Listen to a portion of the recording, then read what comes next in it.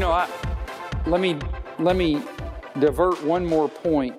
I was reminded this morning again, Wednesday night, we came down for Wednesday night service Wednesday night, and I just didn't feel good. I just didn't feel like it wasn't, I don't know whether I was tired or what. But I came into Wednesday night service, and it was one of those nights that, the preacher doesn't always want to go to church. Is that a revelation to you? The preacher doesn't always want to go to church. But it wasn't, as soon as I got here and we got with the people of God, I was just transformed. There's a ministry of presence. And just to be here together, it changes. And that's the presence of Christ and the manifestation of His presence. I praise God for the body of Christ. I praise God for you. And I'm not saying this to be patronizing. I'm just saying you have no idea how much your presence means to the people around you.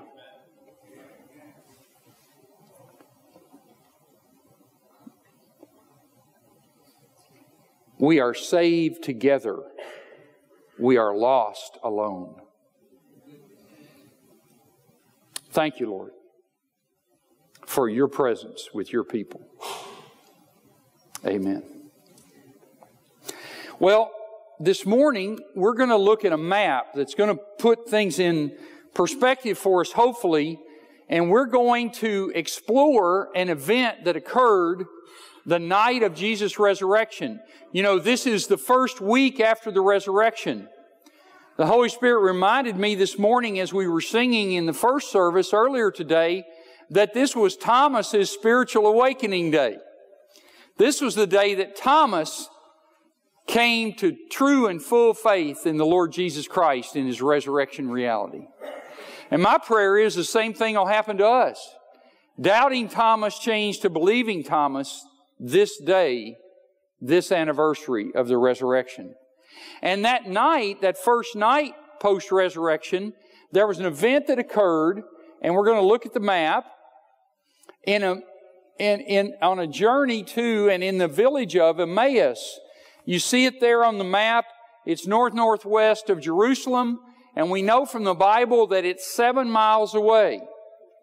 And so we're going to hear an account of an encounter Jesus had with two of His disciples on that road to Emmaus. And our brother Jerry McDaniels is going to come read for us. Jerry?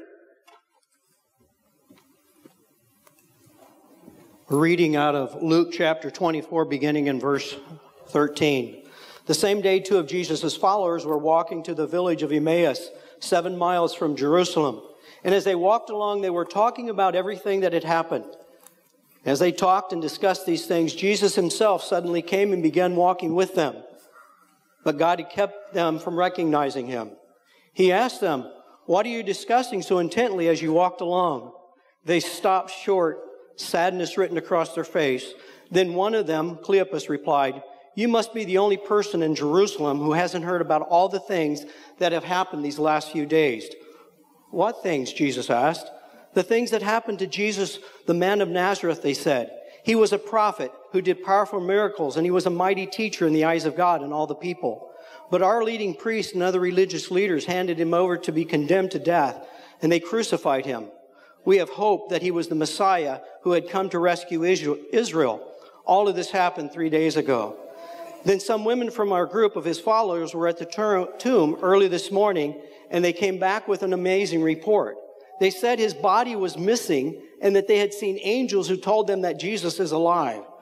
Some of our men ran out to see, and sure enough, His body was gone, just as the women had said. Then Jesus said to them, "You foolish people, you find it so hard to believe all that the prophets wrote in the Scriptures. Wasn't it clearly predicted that the Messiah would have to suffer all these things before entering into His glory?" Then Jesus took them through the writings of Moses and the prophets, explaining from all of the Scriptures the things concerning Him. By this time, they were nearing Emmaus and the end of the journey. Jesus acted as if He was going on, but they begged him to stay the night with us since it was getting late. So he went home with them. And as he sat down to eat, he took the bread and blessed it. Then he broke it and he gave it to them. Suddenly their eyes were opened and they recognized him. And at that moment he disappeared. They said to each other, "Didn't our hearts burn within us as he talked with us on the road and explained the scripture to us?" And within the hour, they were on their way back to Jerusalem. There they found the 11 disciples and the others who had gathered with them. The Word of God. This account is fascinating, and it never gets old. It's, frankly, one of the most humorous passages in the Bible. You know, the Bible is full of humor, and we miss it. I once read a book years ago written by a Bible scholar, and he pointed out the humorous things in the Bible, and a lot of Jesus' teaching to the people he was addressing would have been funny. Humor is cultural. It's also generational. There are a lot of things that I think are funny, and my children look at me like I got two heads. Because they don't see it as funny, and vice versa. And so 2,000 years removed from the time of Jesus, we miss the humor in the Bible. And this is one of those passages that even today I think is funny. I mean, Jesus is walking along the road on this 7-mile hike with these two believers on the night of the resurrection, and they look at him with this line, "Are you the only one in Jerusalem that is clueless?" I think that's hilarious. I can't imagine Jesus. Yeah, you idiot. What are you thinking? You know, I mean, that's to me. I mean, he held himself, obviously, but he's the only one who had any clue what was going on. They were obviously clueless, not him. It was funny. I also can't think of this powerful account without remembering the event in my life many years ago. And the more amazing thing about this is this occurred on a weekday of the same week I was preparing to preach from this passage. Back in about 1985, I had a youth pastor in Georgia where I served at our church. Our youth pastor needed a ride from the airport at 11:30 plane arrival at night. So I went to pick him up. Well, it's 11:30 at night. I don't want to be at the Atlanta airport. I want to be home in bed. So I'm stumbling through security and everything else. And as I was going through, everybody was always motioning around me to somebody, and I'm oblivious. So finally, I get on the train to go out to the concourse, and you know how you hold the bar? And there's like 4 of us on the train. 2 guys standing there holding the bar with me. Another guy sitting here. The guy sitting here points to the guy next to me and says a name. And finally, I look around, and I'm leaning, holding the bar, and I'm leaning on Ray Charles. The Ray Charles. And I'm clueless. I am completely clueless. And so about the time whoa, that's Ray Charles. And about the time I'm ready to try to say something, the train stops and he gets off and gets on his exit.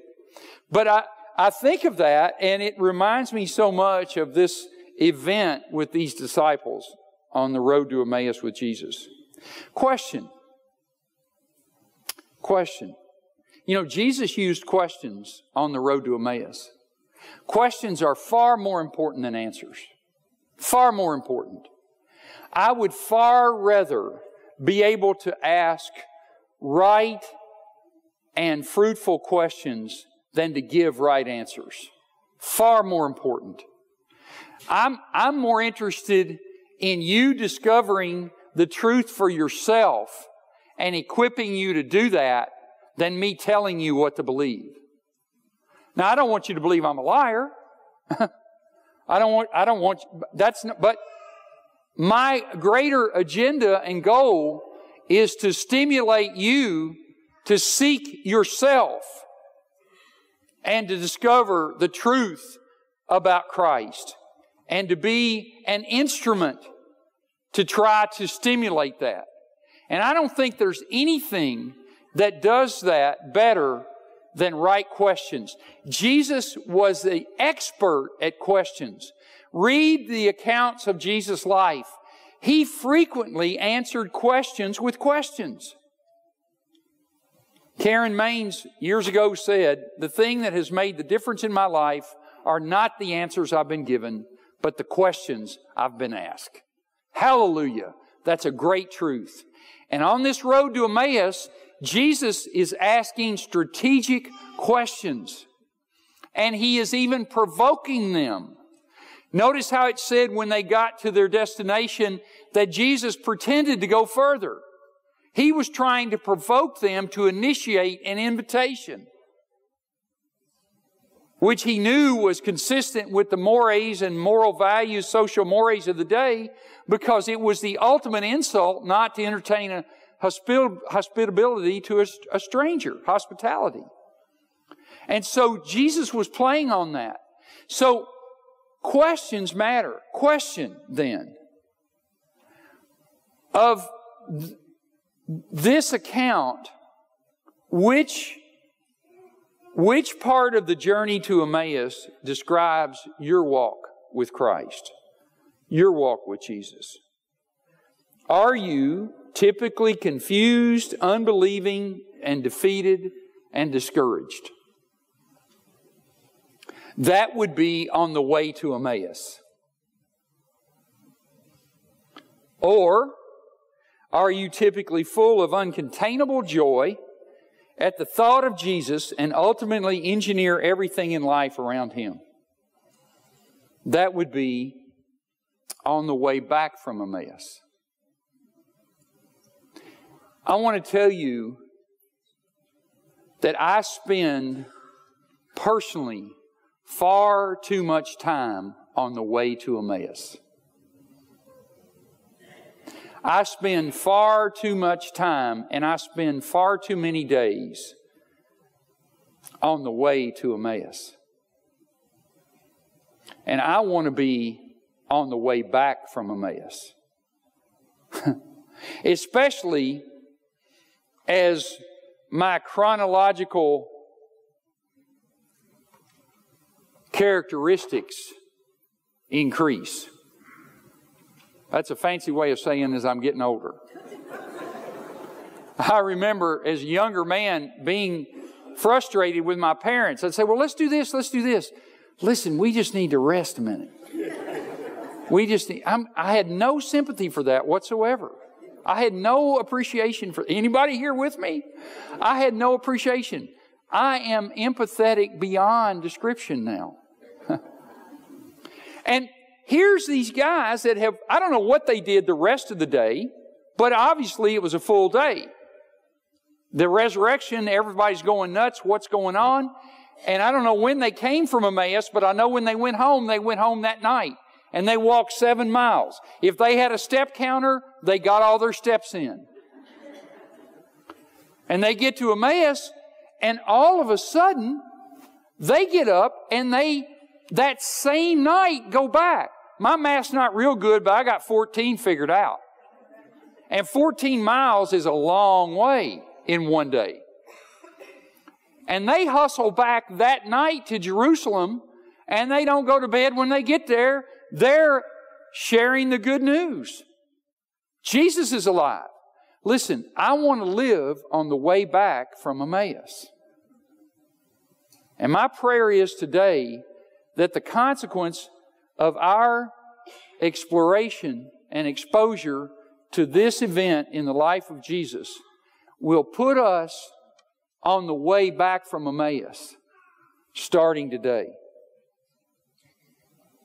Well, what made the difference? What made the change? Well, Jesus tried to enlighten them with the Word of God. And they reflected and they said, didn't our hearts burn within us? You know, it's amazing if you read the Bible from Genesis to Revelation and you read the accounts in the Bible of people who have had some sort of an encounter with God, some sort of manifest encounter with God. Not all the time, but almost exclusively, at the time it happened, they didn't know it was going on. They didn't know it was happening. at the time it happened. It was almost always after the fact that they realized, wait a minute, that was God. That was God. And so these guys are walking along, and Jesus is opening up the entire Old Testament to them. Wouldn't you love to have a copy of that Bible commentary if it were written? And Jesus opened up the entire Old Testament to them, and they said, as He did that, our hearts burned within. But they still were fuzzy. They were foggy. They didn't get it. But in retrospect, they knew they should have, but they had missed it. But then, what made the difference?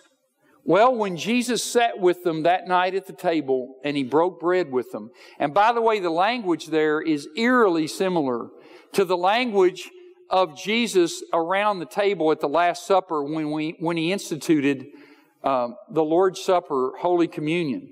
The language is parallel. And Jesus had said He broke bread, and when He did that, they were aware they were in the presence of Jesus. And that's what made the difference. It was simply this.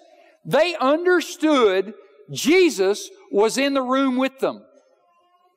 That changed them from confused, frustrated, fearful, to confident, certain, energetic Christ followers who got up and made it back to Jerusalem that night. They were instantly transformed, all because they understood they were in the presence of Jesus. The presence of Jesus made all the difference. What would that do in your life? The realization of the presence of Jesus. What change would that make? If you realized, it's like somebody said one time, if you realized Jesus was sitting on the couch with you, would you watch what you watch on television? If you realized Jesus was in the room and part of the conversation, would you speak to your spouse the way you spoke to them?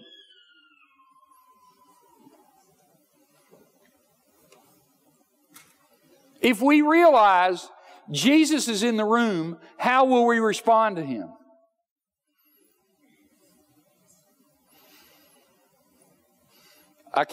I've shared before, some of you may remember a story from my childhood that I don't remember, but my mother related it, saying that she had taken me to the doctor. I was 4 or 5 years old, and there were several normal doctor visit procedures that he needed to perform, but all of them involved some sort of pain.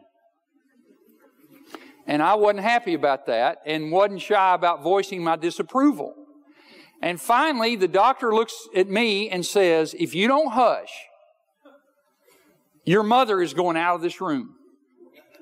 Mother relates the story that at that point, I completely clammed up, every tear dried, I didn't even murmur. He could have cut my leg off.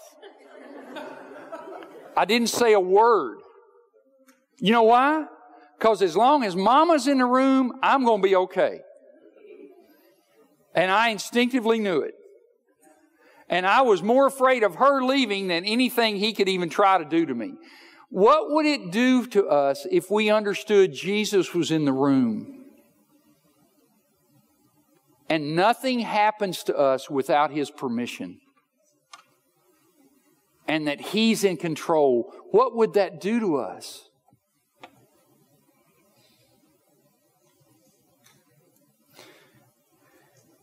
The now late Dr. Dennis Kinlaw, former president of Asbury College, he died about a week ago, 95 years old. Dr. Kinlaw related the story of the great Asbury revival of 1970, when after a student got up and began to confess his sins on chapel service on a Tuesday morning and talked about what a hypocrite he was. He knew all the Christianese. He'd been around the church. He knew how to pretend being a Christian, and he confessed, I'm a hypocrite, I'm a fraud, and I confess before God and you this day that I repent. And the Spirit of God fell on that place, and that meeting ended 8 days later. 24 hours a day, never stopped. No human ever led the service. No person was in charge. The Holy Spirit orchestrated. There were never less, any hour of the day, there were never less than hundreds of people in the auditorium, and people would pray and seek God and kneeling at the front for hours on end to seek the face of God. It was an amazing thing, carried on television news reports. This was in the days when they were burning college campuses and tearing them down. Some of us are old enough to remember that. And Dr. Kinlaw came in. He was in Banff, Alberta, Canada, when news arrived that the revival had broken out. He came in 2 days later, and he was driving back after a late flight, and about midnight he was getting to town, and he said that he sensed something, a presence that he normally didn't sense. And so instead of walking in and announcing himself at midnight, he just inconspicuously slipped in the back of the chapel to observe what was going on, to figure out what is this. A day or so later, a newspaper reporter asked him, "What's going on at your college campus?" And he said, "All I can tell you is this, is that Tuesday morning, the Lord Jesus walked in the room, and His people have been paying Him homage ever since." The presence of Christ, the realization of the presence of Christ. Now, let's look at a passage with which many of us are probably already familiar, probably. But let's look at it in a little different angle that I think helps reinforce the truth that we discover in Luke 24. And that passage is Matthew 28. After the resurrection, Jesus appeared on and off for 40 days to His disciples at different points of time. And Matthew, in recording those appearances, he records these as the final words of Jesus, found in Matthew 28:20. Let's read them together. "And remember, I am with you each and every day until the end of the age." Those are the last words that Matthew records of Jesus. Now, if you are perhaps familiar with that verse, you probably are familiar with it being rendered, "Remember, I am with you always, even to the end of the age." Now, that's not wrong, but doesn't really give the emphasis that the original has, that this particular translation brings out. Here's the way Matthew originally wrote it, word for word. "I am with you all of the days until the end of the age." And that's the reason this translation, and I think it catches the strength of what was actually said by Jesus in a way that the others miss, is this translation emphasizes that the emphasis there of Jesus was every day from now till He returns and sets up His kingdom and the consummation of the age. Each and every day, I'm going to be present with you.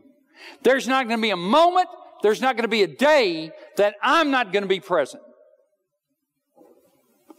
Our lives are lived in days. Tomorrow is not here yet. Yesterday is gone. All we have is now. Every day, all we have is now. And Jesus says, every day, I'm with you.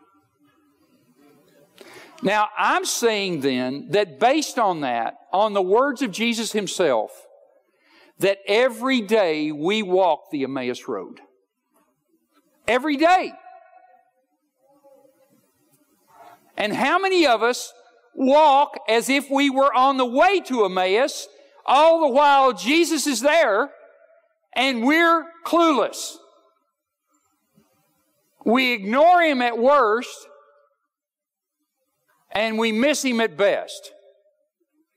But the reality is, according to Jesus, there's not a moment of any day or any place you go that Christ is not there with you, that He's not in the room.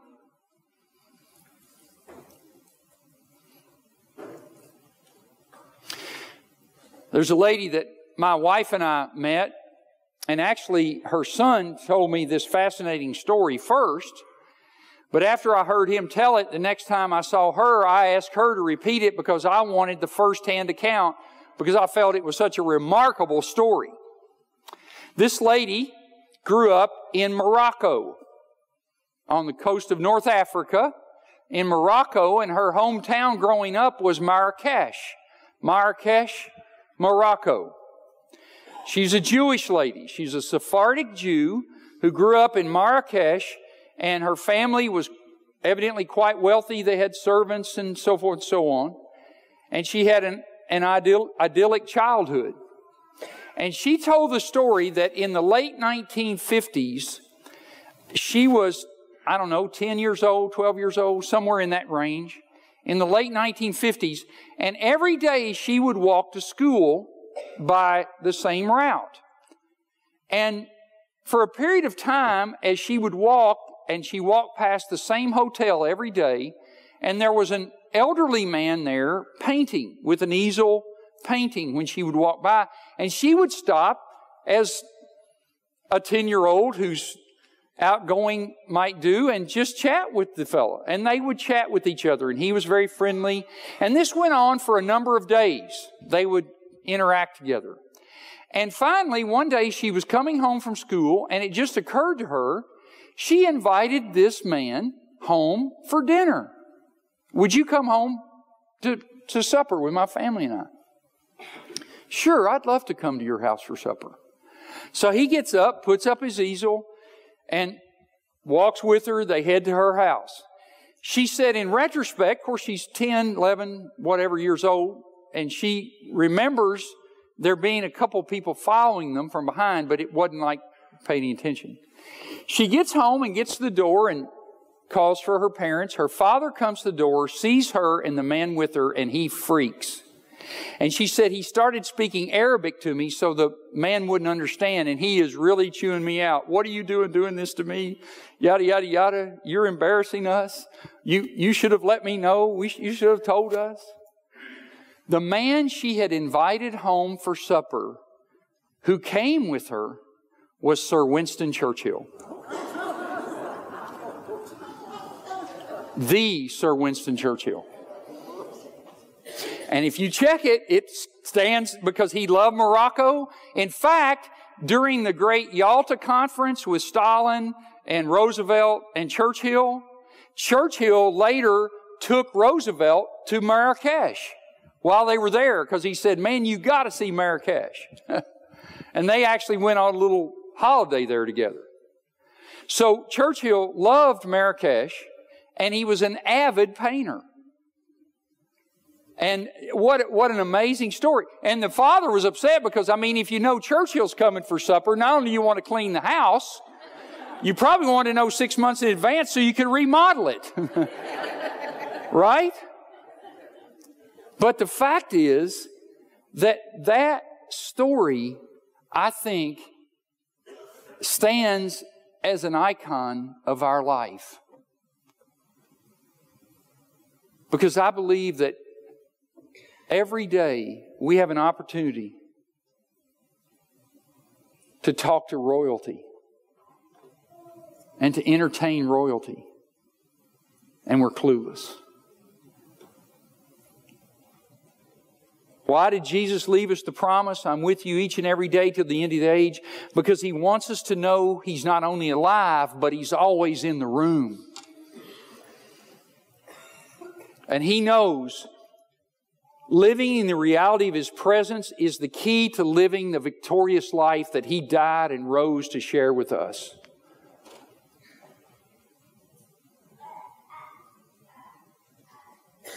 Every day, according to Jesus,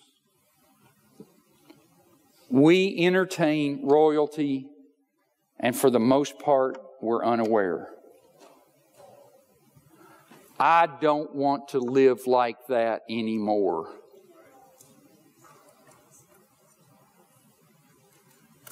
I want to live on the way back from Emmaus every day until the end of my age. And I want to live like Jesus is in the room, and I'm more aware of Him than anybody else. And I believe that Jesus made that possible. What about you?